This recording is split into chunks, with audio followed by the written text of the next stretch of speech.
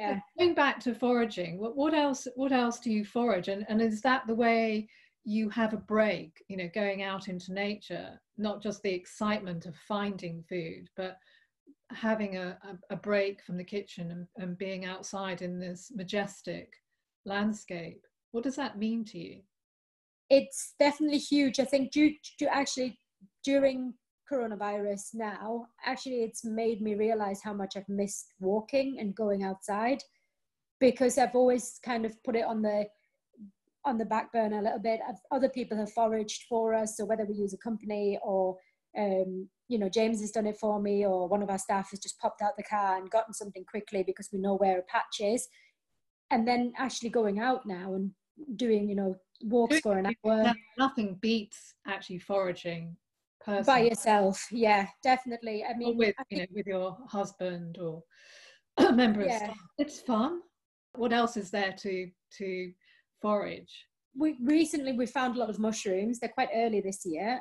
We found a lot of chicken of the woods and some oyster mushrooms that are coming in. Last night we just found a couple of golden oysters.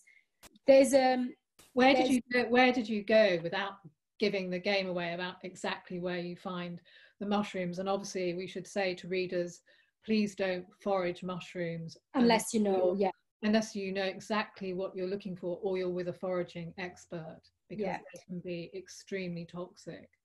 So yeah, definitely. We've only been doing it for maybe sort of 2-3 years really with the mushrooms. We foraged other things previously. With anything really, if you're not sure, just to leave it is the best policy really, and taking a picture and maybe just showing other people and getting some advice. But we because the mushrooms that we find tend to be on sort of native trees like your oak or some birch, and you know, just your very basic trees. It can be in any kind of woodland. The Lake District is absolutely fantastic for mushrooms. There's some patches in the Yorkshire Dales. I think it's the only difficult thing around here is having access to the woods. So unless you know the people, because it's on private land.